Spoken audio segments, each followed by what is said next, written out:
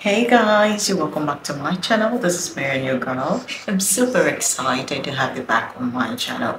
So if you're new here, you're welcome. If you're just passing by, I really do appreciate you stopping to watch. So you know what we do on this channel? I talk about Nigerian men, Nigerian culture, Nigerian food, Nigerian tradition, and everything in between. So if this is something that you will like, do not forget to subscribe and put on your notification bells to get my videos every time I upload. So in today's video,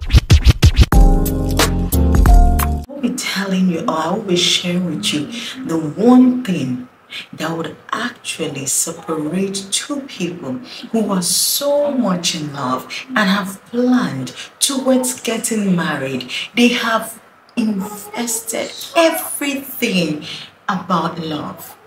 And now they know that they love each other. And now they decided to go get married. But lo and behold, this problem pops from nowhere and they are forced to separate. When I mean separate, I mean separate totally. No marriage, no nothing. Both of you go your different ways. Do you believe me? You don't? Okay, hang on.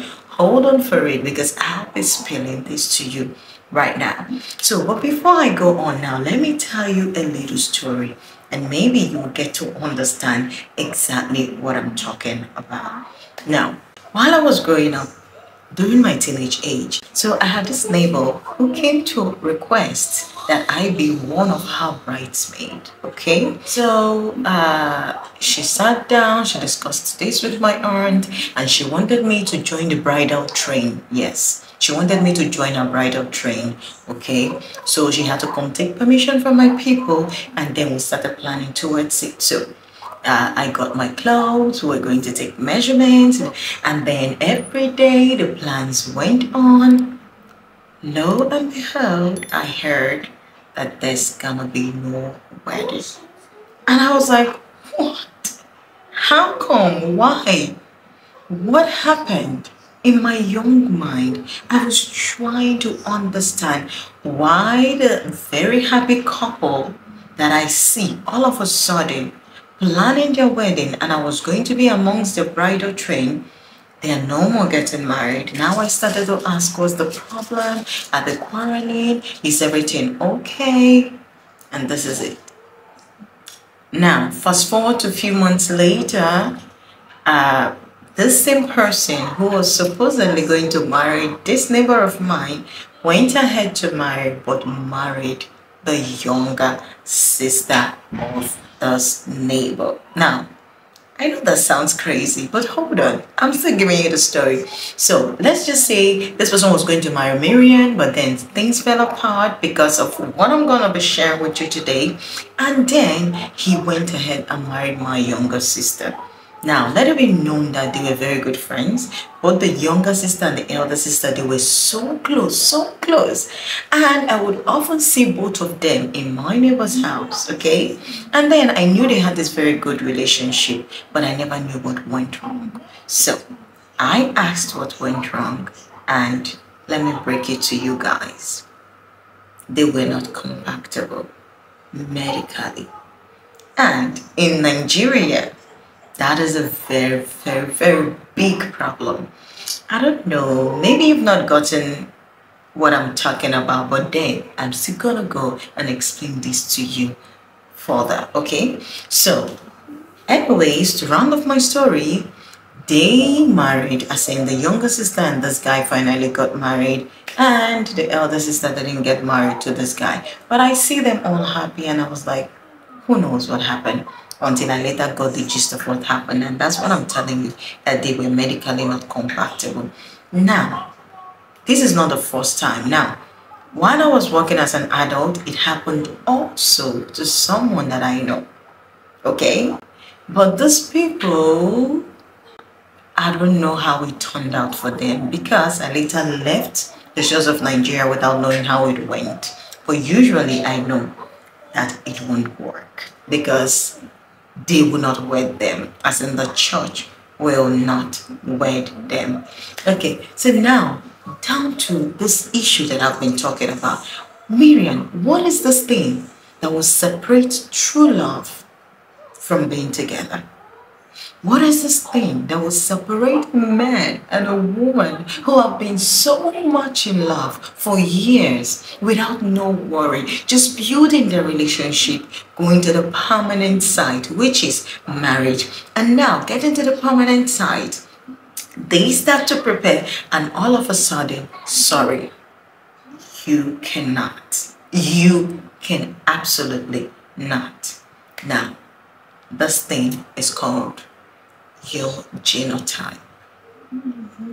Genotype, not your blood group, but your genotype. Now, let me tell you something about Nigeria. Growing up, there's this thing that we all know about. It is called sickle cell anemia, okay? There were lots of kids who were born with sickle cell.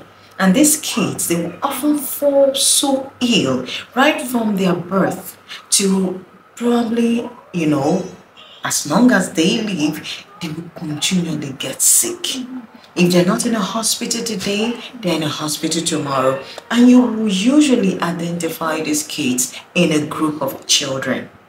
You will often see them with protruded stomach, like they have big tummies, thin bodies, yellow eyes.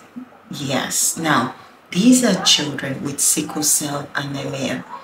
And because of this whole thing, because of this whole sickness, now I don't know whom, but the Nigerian society now, both the church, they decided against two people of AS blood type to get married.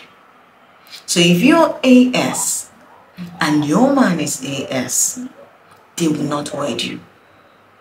I don't know about the new generation churches, but churches in Nigeria, say Catholic, Anglican, most of this, what do I call it, Orthodox churches, they won't wed you. Even the new and the modern day churches, they won't wed you. Just because both of you are AS. And honestly, it's something very dangerous, because if you are AS, it means you're a carrier. And if your man is AS, is also a carrier. So AS, marrying AS, means that both of you are carriers and you could produce a child who is SS. You know how this thing goes. AS and AS is not compatible. AS and AA is compatible. There are other genotypes too that are compatible, but there are others also that are not compatible. Like SS is not compatible, okay, with AS, I think, yes. AA is compatible with any other one. So being AS and this person AS is a very big problem, because they put a stop to it. The church, they said they do not want any couple to bring children into the world who will be suffering, and even the couple, they will never have rest. Therefore, before you get married in Nigeria right now, you'll be required to go for a medical test, okay, a blood test to show your genotype. Now, I'm not joking, because I got married in Nigeria and I was requested to go for a medical test, and my husband was requested also to go for a medical test. We had to bring it directly to the church without opening it. Yes, either we had to take it to them, or the lab had to send it directly to the church, so that there will be no mix-up in between, okay? So that is it. You have to go for it. No, we took it. Yes, we took it ourselves. We took it to the church, and then they saw it. It must be that both of you are compatible.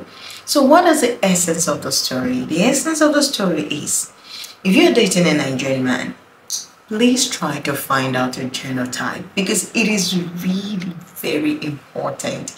If you are on the verge of marrying a Nigerian man in a church, say in a Nigerian church, in the Nigerian society too, you're going to be requested to go for a blood test. If you come back with AS as your blood type, which is not a problem, the only problem is if your husband or your man should also have the AS blood type, then AS genotype, then there is a problem. They would not agree to wed two of you. Now, I have heard that medical discoveries or blah blah blah, some couples are being very stubborn about it, especially those who feel like they cannot be separated because they're so in love, they will insist to get married and churches will not marry them. Some of them do proceed to courthouse to get married, okay, and then they, according to what I heard, and that they are like of the opinion that if they get pregnant, that they will go check the child. If the child is having, the sickle cell anemia, then they will have to abort the child. But I think that's extreme. No woman wants to go through this process of you being pregnant and trying to check for the blood of the child, and then if you find out the child is, a sickle cell, you have to, flush out the child. Come on, no one is gonna do that. And I'm telling you, I've seen people lose the love of their lives because of this particular thing that I'm talking about. Honestly, I have seen people cry. I've seen people heartbroken just because they missed the person they were supposed to marry due to their genotype. So that's all I want to share with you today, my ladies. Just in case you're dating a Nigerian man and you're so in love and you guys are making plans, please, the moment you start dating a Nigerian man and you see that this relationship is getting very serious, just go check this out. Ask him about this, and you also check yours. It is important. This is the only thing that can stop a marriage. It is the only thing that can stop you from marrying someone you really love. The moment you go, you check, and they find out that this is the case, then there will be no more marriage. And both of you guys will be separated. And I know that no one wants this. Oh God, it's gonna be a terrible experience. I have asked a lot of my friends who are from different countries if they have something like this in their country. They said no, that they never put anything in place, blah blah blah. So just share your opinion. What is it where you're from?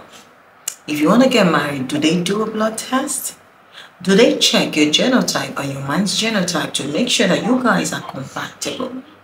If they do, okay. If they do not, just share. I would like to know your opinion, okay? So without further ado, do have a lovely day. Do have a blessed day. Stay happy, stay blessed, and bye-bye.